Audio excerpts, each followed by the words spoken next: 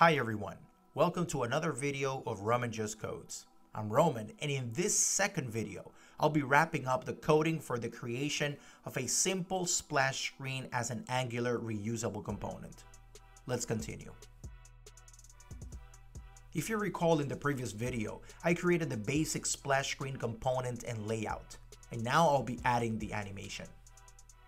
I'll add the Angular directive ng-style so the CSS transitions can be driven by a property from Angular.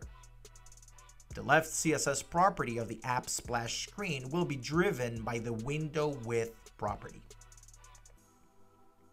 Let's now proceed to add that property in the TypeScript for this component. I'll start by adding the property window width of type string. I'll also create a Boolean flag called showSplash with an initial value of true. This will determine the visibility of the splash screen in the DOM. So the trick to the animation is give it an initial delay using JavaScript's setTimeout.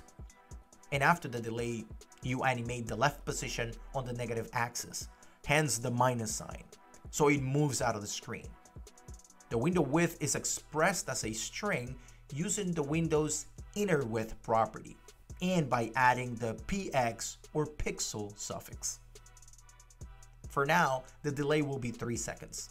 You see now that the splash disappears after 3 seconds, but without the animation. Since we said we'll do the transition in CSS, that's exactly where we will go and add the missing piece. In the app splash screen CSS, I'll add the transition property, which requires the DOM property that we will animate on, in this case, the left property, and for how long the animation will last. In our case, half a second. Save and refresh, and there you'll see the animation sliding on the left property on the negative axis, out of view. I'll test it on a larger viewport so you see that it will pick up the window's inner width at the time the animation executes. Nice, let's continue. So far so good, but there's one issue. The splash screen component after the animation, it still lingers on the side of the screen and we don't want that. We want it so after the delay and after the half a second animation, it removes itself from the screen.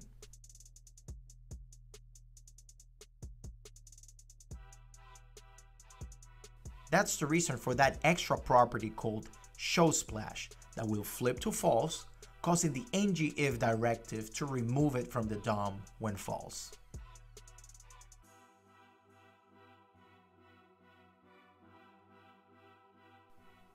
For that, I'll create an additional setTimeout that will last exactly the same time as the sliding animation, half a second. Right after, I'll flip the showSplash property to false, which causes the splash to be removed from the layout.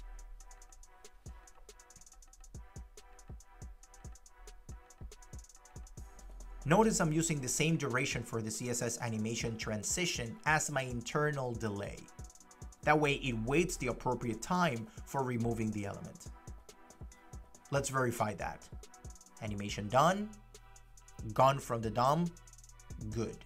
The project can be considered done at this point. If you just want a simple splash screen that slides to the left after 3 seconds with a half a second animation. But what if we want to make it configurable? Change the animation duration, the delay of the splash, the direction in which it animates. How about fading instead of sliding? Let me show you how. I'll start by creating a new file called splash animation type. This will hold an enum that will have 3 values, which correspond to the type of animation that I want my splash screen to have.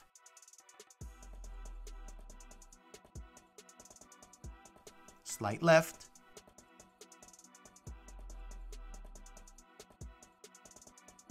slide right,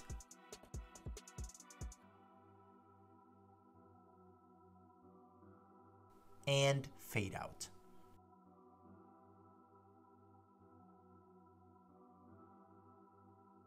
Going back to my splash screen logic, I'll do some refactoring and adding new properties. I'll add a property called opacity change, type number, with a default value of 1, meaning fully visible. Another property called splash transition, which will hold the CSS transition style as a string. Since I want to make this an encapsulated, reusable component, I have to create some entry point properties as inputs so my users can supply values to it. I'll add an input called animation duration, type number with a default of 0.5 or half a second. Another input called duration for the splash screen visible duration, also type number and default value of 3. And last but not least, an input called animation type, type splash animation type, which is my newly created enum with default value of slide left. Let's refactor the code in the ng-on init.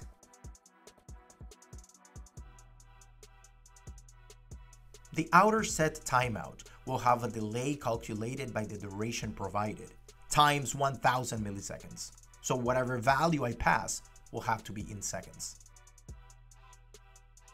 The inner set timeout then will have a delay calculated by the animation duration, times 1000 milliseconds. Also must be provided in seconds.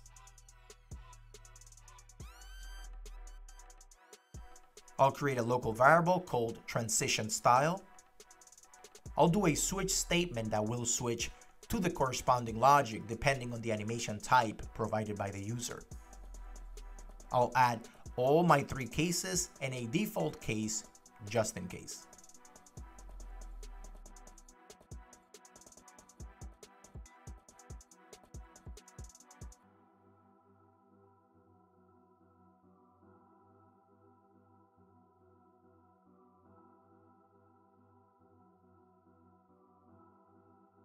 For the slide left option, the transition will be as before. The inner width of the screen negative along the left property plus the animation duration provided by the user.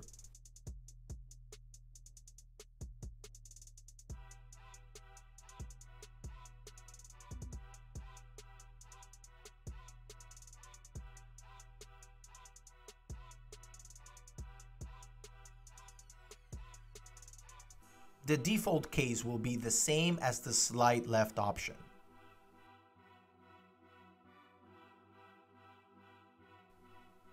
For the slide right option, the transition will be the same, except the value will be positive, so it moves the opposite direction. And for the fade out option, the transition will be on the opacity property instead of the left.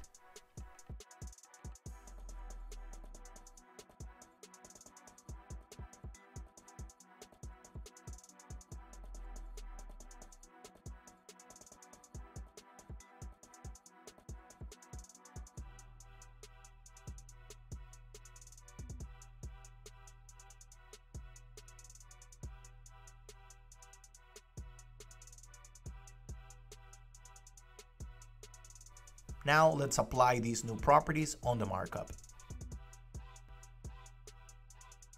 Along with the left property, we will also animate on the opacity and supply the corresponding transition.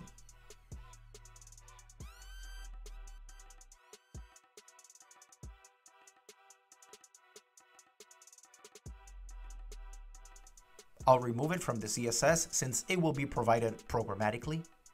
However, I'll add the opacity property here to avoid confusion as to where it comes from. I'll rebuild just in case and refresh. You don't notice any change. Why? Because the values being fed are the default ones I set in the new properties, the same that were there before. Let's change those via the inputs and see how it behaves. Here's my app splash screen component. I'll supply a value for the animation type other than the default slide left. Let's go with slide right. Nice. Let's add a different splash duration, 2 seconds. 3 seconds is the default.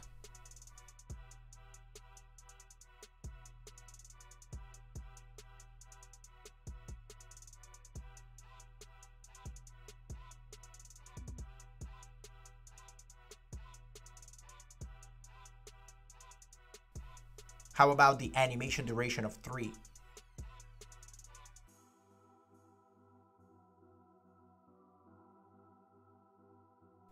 Super slow, but that proves to us that it's working. Let's change it back to left.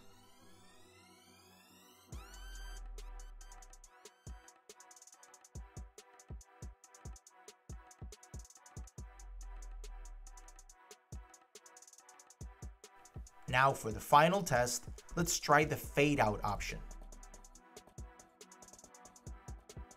Change it by adding more to the value to make it quicker. Perfect. Change one more value to make it quicker. Perfect. Remember that passing no values makes the default values to kick in, so it makes it flexible and allows users to use the component right out of the gate. I'm satisfied with what we've accomplished. Hope you guys learned something in the course of these videos, creating a simple splash screen as a reusable yet configurable Angular component that you can use in all your apps. That's it for this video, so please stay tuned for more upcoming videos. Hit the subscribe button to stay updated, and please like this video if you found it useful. Thank you so much for watching.